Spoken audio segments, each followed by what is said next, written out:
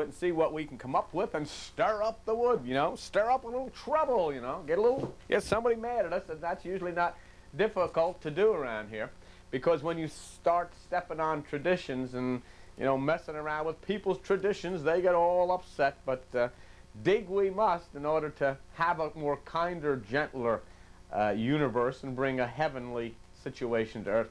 You know, I was thinking about praying, and that's an interesting thing in and of itself. You know, when you're praying, who the heck is listening? Do you ever think about that? Who's listening? Is there somebody in the ceiling listening? You know, people pray, oh, God, do this. There's these guys on television, oh, we're claiming this, oh, my God. Who's listening? You know, where is this? Somebody behind the curtains or up in the attic or what? And then, of course, one of the interesting things that you see a lot on TV is you'll see these programs and they'll say, call in for prayer. And the prayer line is open. Now, in addition to that, what I see these folks on television saying, ask Jesus to come into your heart. Say, Jesus, come into your heart. Come into my heart. But you know, there's a funny thing. Because when I check the Bible, I just want to make sure these people are right. And I find out, to my amazement, that they're wrong. In John 16:23, Jesus says, and in that day you shall ask me for nothing. Now, why are you told as a Christian to ask Jesus to come into your heart when Jesus himself says, at that time you will ask me for nothing? Well, what's going on here? I mean, should you ask him or shouldn't you? He says don't ask him. The church says ask him. So who are you going to believe? Most people will follow the church. Jesus says, at that time you shall ask me for nothing. And then he says something else about prayer. He says in John 16:26 and 27 that I say not to you that I will pray for you. Isn't that interesting? Here's Jesus saying, I'm not going to pray for you. You go to the church, say, oh, will you pray for me? I say, yes, I'll pray for you. And the priest says, I'll pray for you. And the minister says, I'll pray for you. And your prayer group says, I'll pray for you. And your Bible study says, I'll pray for you. But you go up to Jesus and say, will you pray for me? He says, no way. No way. I'm not going to pray for you. What do you do with that? Why wouldn't Jesus pray for you and all these other people are going to pray for you? What's going on here? The point was that Jesus says the reason I'm not going to pray for you is because the Father himself loves you. In other words, you don't need, excuse me, drop the microphone. You don't need anybody to pray for you. You shouldn't have anybody to pray for. Because if you got people praying for you, that's stopping you from going directly to God who is within you. You see, the higher mind, that's really the part of you that is God. There is a part in you that is God. That's the higher consciousness. That's the Father. And if you go to somebody to pray for you, they're going to recite a lot of words, and that's going to keep you from going up into the higher place yourself. You don't need anybody to pray for you. If Jesus says he wouldn't pray for you, what are you going to somebody else for? I mean, Jesus is saying go directly to God, and he says the kingdom is within you. That means God is within you. That means that if you will rise up into the higher consciousness, if you will set yourself into profound meditation and go up into the higher consciousness, you'll be delivered of the problem that you have. Isn't, you know, that's real. I think it's a great thing, really is. And how do people that are these Bible scholars square with that? I mean, if you say you're supposed to ask Jesus to come into your heart, but yet Jesus himself says, don't ask me for anything. Now, who's right? I'm going to stick with Jesus. Don't ask him. And what about praying? He says, I'm not going to pray for you. So if he's not going to pray for you, what the heck you having somebody that's lesser than him pray for you? I say you don't need nobody to pray for you. And the reason is because Jesus was trying to turn your attention away from him. He was trying to turn your attention away from man, and he was trying to turn your attention inwardly so that you could go to the Father, which is actually the higher mind. God, okay, manifests in people as the higher mind, the higher consciousness. I want to tell you a story. This is good. This is an Eastern story. It comes out way back in the ancient temples of the East, okay? And there was this guy named Badr. Do you ever hear me tell this story? And Badr, he lived in this town. He was kind of a holy man, see? Well, the official from the town go up to Badr and said, Badr, I got to have you do something. We are in desperate straits. We need money for schools. We need money for a hospital in this town. I want you to go up to the emperor and ask the emperor to send some money down here. So Badr says, okay, I'll do it. So Badr goes up to the palace where the emperor lives. And he gets up there, and the guy says, "Oh, you're Badr the holy man. You can go in and see the emperor." He said, "But I want to tell you something. The emperor's in the prayer room praying." He says, "So don't bother him." So Badr goes into the prayer room. He sits in the last seat there in the prayer room, and there's the Emperor Akbar. And Akbar is looking up. He says, "Oh, God in heaven, send us more money. We need help for the children. We need help for the hospital. Oh, we need so many things. Make my empire great. Send money so that we can do these things. Amen, amen. Oh, God Almighty, send money. Amen." And with that, Badr in the back seat, he gets up and starts going out the door. And Akbar spins around and says, "Hey, wait a minute. Who are you?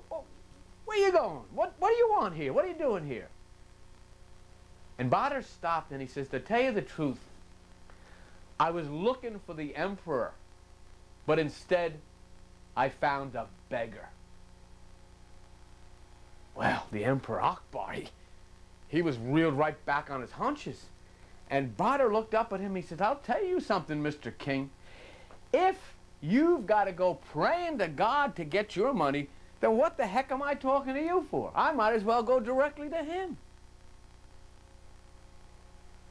And before he retreated out of that prayer room, Badr had to take one more shot. And he looked at Akbar in the face. He says, "I'll tell you something, my friend. You're not an emperor. You're a beggar." And he left. And that's a tremendous story of what Jesus was trying to tell you. Jesus Christ said, "You're the light of the world." Jesus Christ said, "The kingdom of God is within you." But religion has made you into a beggar, sitting out on the outside in the back porch of the palace, begging for a lot of worthless junk, instead of going into where the treasure is in the vault in the inner place, and taking the authority that you've been given. It says you have authority to enter the holy place, Hebrews 10:19. You probably don't even know where that is. It's your higher consciousness. It's through profound meditation you raise yourself into the higher consciousness. That's the holy place. And Hebrews 10:19 says you have authority to go there. But religion says, "No, you come and we'll pray for you." Who needs you? The next time somebody says, "We'll pray for you," say, "Who needs you to pray for me? I don't need you to pray for me. What are you talking about you're going to pray for me? I don't need you to pray for me. I can go right smack to the Father." They say, "Well, where is he?" He's within you. He's within me. The Father is the higher mind, and when you go into meditation, you go directly to him. That's where you're going. And that's what Jesus said. And I'll tell you something. You look up those scriptures in John 16:23, Jesus Christ says, "Ask me for nothing." So what are you asking him to come into your heart? That's stupid to ask Jesus to come into your heart, because he's asking you to come into his. He's already there. He said in John 14:23, "At that time you'll know I'm in the Father, and you and me, and I and you." What the heck are you asking him for then? And what are you saying that you want somebody to pray for you when Jesus Christ himself says that he wouldn't pray for you, because you don't need anybody to pray for you? Because if you start to understand who you are, you will find that God is your higher mind, and you can go directly to God yourself by just closing down your eyes, closing down your thoughts of your mind, and lifting yourself up into the higher place. The higher realms of the mind, you can go right there yourself. You don't need nobody to pray for you. And that John 16:26 and 27, Jesus says, "I ain't no way going to pray for you." And the reason he says is the Father himself loves you. He says you don't need nobody to get between you and the Father. You don't need any intermediary. That's why we've created a clergy, an elite clergy. And they're higher, see, they're a higher class than the average person. And that puts you thinking you're some kind of low class or low life. That's nonsense. According to Jesus, you have a kingdom within you. But it's in the higher mind and the higher consciousness. And you'll reach there if you go into meditation. You've got to go into meditation. I was just prissy knocking something off the wall. That's what you've got to do. You've got to meditate. And you've got to set yourself down, and you've got to enter into profound meditation, separating from the thoughts of your mind and going up into the higher consciousness and directing your energy to the right hemisphere of the brain. That's why Jesus Christ said, if you want to catch fish, he says, direct your energy to the right side. Cast your net to the right side of the boat. Now, I'm going to tell you a little scripture and give you a little secret information from a hidden meaning in the Bible, something you've heard a lot in just a minute. But let's get that straight, okay? You don't need, the next time you get somebody that says, put on a TV set, you know, call our prayer line, you say, get out your prayer line. I don't need your prayer line. I don't need anybody's prayer line. If I got a direct line to the Father, I'm going to obey Jesus Christ and go right to him. I don't even need Jesus to pray to, because Jesus says don't pray to him. It's in the Bible, my friends, and it's something you haven't been told. It's something that's never been revealed to you. That doesn't make it not so. It's in the Bible. But it's been hidden from you, because if you find that God is in you, what do you need all this church stuff for? And you don't. What you need is to come to grips with yourself and the kingdom within you, which is the higher consciousness. And once you lift yourself into the higher consciousness, that's when you touch God. All right? All right, we started up so far. Hang on, man. We'll stir up some more. Listen, I got to tell you, the Christian Village Church is at 134 Route 9 in Forked River, and I am there every Sunday morning at 11 a.m. Sunday morning at 11 a.m. And we teach the hidden meanings and the teachings of Jesus Christ. Sunday evening at 7:30 p.m., I do the book of Revelation, but not the book of Revelation that you heard with all this nonsense of the Russians are going to attack Israel and there's going to be atomic bomb. Do you know that these preachers that got away with this all of these years, scaring people about Armageddon, say God's going to destroy the earth with fire? What a bunch of junk. Yeah, so it says that in the Bible. It's symbolic. That's a symbolic language. It means that the Spirit, fire, is coming down from heaven, the higher mind, to purge away all of the things of the earth, of the carnal mind that hurt you. See? So that's the kind of, you'll understand that the whole book of Revelation is about your body and your mind if you come out Sunday night at 7:30. I'm there Tuesday night, we have meditation. That's 8 o'clock. And that's a great night. So you should come out Tuesday nights at 8 o'clock for meditation. We have the Tibetan prayer bowl. And we play. Did you ever see one of those things? I got one. Maybe later I can show this thing. It's great. It's a Tibetan prayer bowl, and you put this mallet inside of it and turn it, and it makes this like Om. You know, it's really super.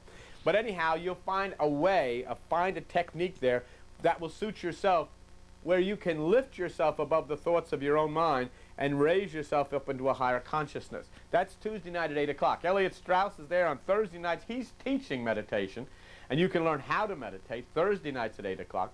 And then I'm there Friday night to teach Buddha and Christ, and then, you know, on we go. So we're almost open just about every night of the week. Now, another thing that I wanted to tell you about is that we need your help if we're going to stay here and share the hidden meanings, the truth, the meanings that Jesus tried to convey.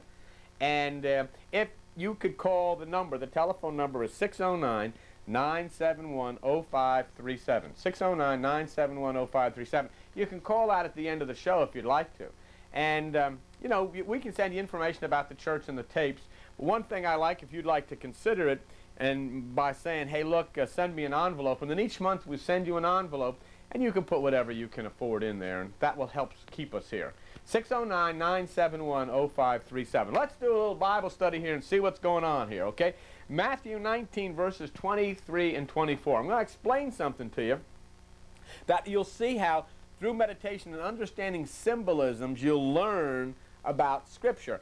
It says, Jesus says that a rich man shall hardly enter into the kingdom.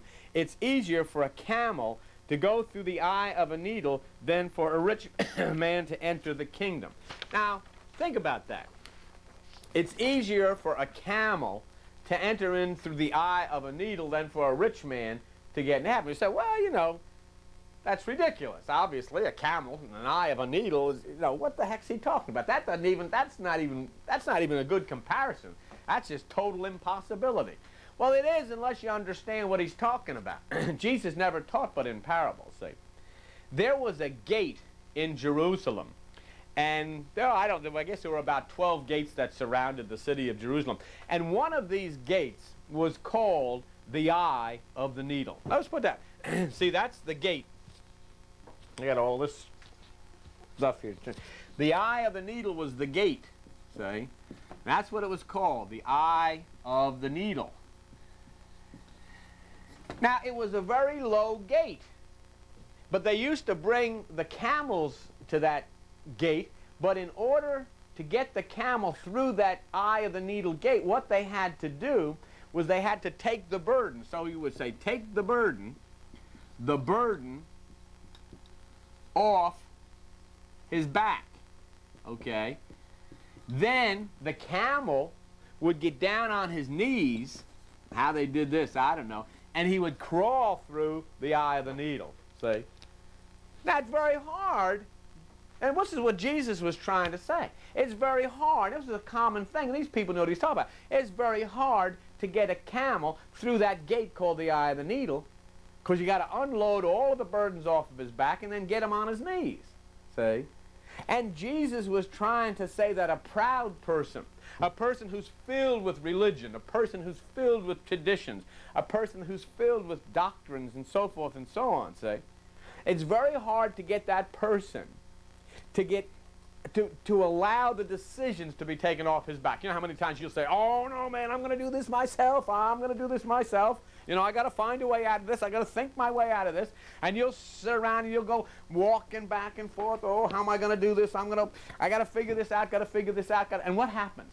You think yourself into a nervous breakdown. Next thing you're taking Valium, or, you know, you're lighting up the cigarettes, you're taking a shot, whatever you're doing. Trying to figure out how you're going to get out of this mess. And, of course, Buddha had a great line for that. He says, don't you think it's a little ridiculous to try to think your way out of a problem when you have to think that it's thinking that got you into the problem in the first place? And so what Jesus is trying to say, you know, you can take the burden off of a camel's back and get him on his knees and get him through the eye of the needle.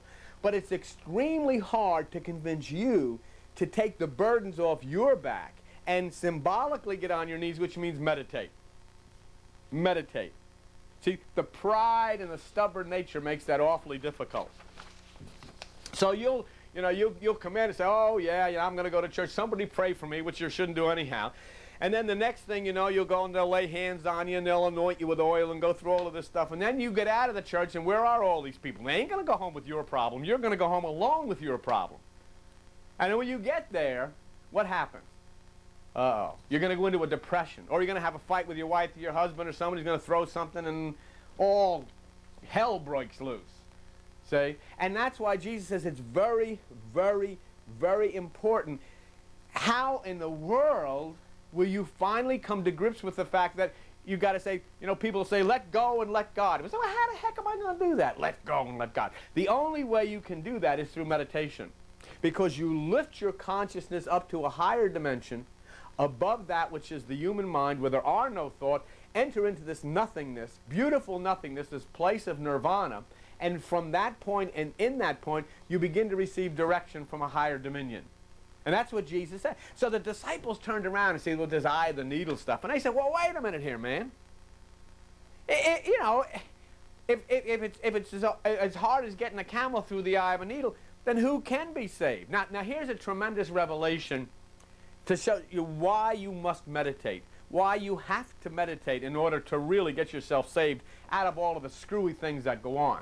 You know, that's what religion tells you. Religion says, oh, if you say Jesus is Lord and believe you got out of the grave, then you're going to be saved. From what? You can't even get saved out of a man come and repossess your car. I mean, you ain't been able to get saved out of a headache, let alone get saved out of what they say is hell. And they say all the... I saw this guy on TV, on a Christian TV the other day. You know what he was saying? He was saying, oh, well, this old earth is just a passing through point. I'll tell you who was Pat Robertson. This is, you know, another one of Mad Bombers. He said, oh, this old earth is just a passing through point, you know, and we're just going through here on our way to a better place. Baloney, you Pat Robertson. That's nonsense. This is a beautiful place. The earth is a super beautiful place. We screwed up the whales, we screwed up the dolphins, we screwed up the ocean, we screwed up the ecology, we got the rivers all polluted and all this kind of stuff. Why? Because guys like him are saying that this earth is just a passing through place. This earth is all there is. And we can make this earth into heaven if we get our minds up into Christ consciousness and make it into a beautiful place, see? And yet you get all of this thing, oh, well, everything good happens after you die. You know what that is? Give me your money, give me your money, give me your money, come to church, give me your money, and then you'll get your benefits after you die. Hey, that ain't no deal. Don't take that deal, man. Say, I want it now. That's what Jesus Christ, you know what Jesus Christ said? Don't sucker into that stuff.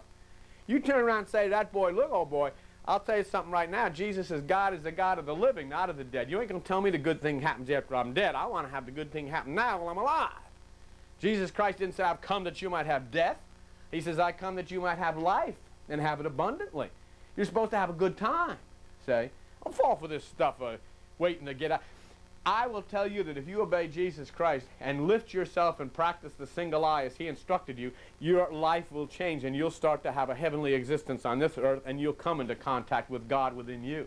So anyhow, the revelation, the question the disciples asked, if it's harder than to get, for a rich man to get into heaven and get that burden off a camel's back, who can be saved? And Jesus Christ said, look, With men, it's impossible. What's that mean? It means with your priest, with your minister, with your rabbi, with your evangelist, with your friends, with your neighbors, with whoever, with your church, it's impossible. Because when it says with men this is impossible, it means with your mind it's impossible. You're going to get advice from somebody whose mind is just as screwed up as yours is. I mean, you think you have these sex problems and you're getting all these sex thoughts coming into your mind and all this other bizarre stuff, and the guy you're talking to, his mind has got twice as many sex problems as yours, and he's giving you advice. And what do you both have to do? You both have to meditate, get within yourself, rise up into the holy place within you, up into the upper room, separate from all of that stuff of thought, and get into a place of nirvana or nothingness where you can touch God. So he says, with men it's impossible. And you say, well, why is that? The Apostle Paul says the carnal mind is not subject to the law of God, neither indeed can it be. So if somebody that you're going to for advice is trying to think of a way to help you, they're using the same carnal mind that is not subject to the law of God, just as bad as yours is, see? But when you raise yourself above the thoughts of the mind, you lift yourself above the carnal mind, you lift yourself into that divine nothingness where you and God are one. You and Christ are one. You see that? That's the way. That's what salvation is. Don't tell me salvation saved me after I'm dead. That's too late then. No way. Save yourself out of all the screwy things that go on now. You want to get saved from the tax collector. You want to get saved from the doctor. You want to get saved from the cops. You want to get all the stuff you need to get saved from. And how do you do that? By lifting yourself into a higher consciousness where you touch God, you illuminate the right hemisphere of the brain. That's what Jesus meant. Cast your net to the right side. You start thinking with brain cells that you never thought with before. And you start getting enlightenment, wisdom, understanding. Jesus Christ said in Luke 11:52, you take away the key of knowledge because you don't enter within yourself. And these people ain't doing you no good. I always give you all this advice. Here, read the Bible. Read the Bible. So some guy said, boy, he told me to read. I'm going to read the Bible. He opened to read the Bible. It says Judas hung himself. Uh-oh, what am I going to do? You know, what are you going to do? Read the Bible. In the first place, you got to understand the symbolisms and the mysticism of it. If you're going to read the Bible, you got to do what it says. And Jesus Christ says the first thing you got to do is seek the kingdom of God which is within you.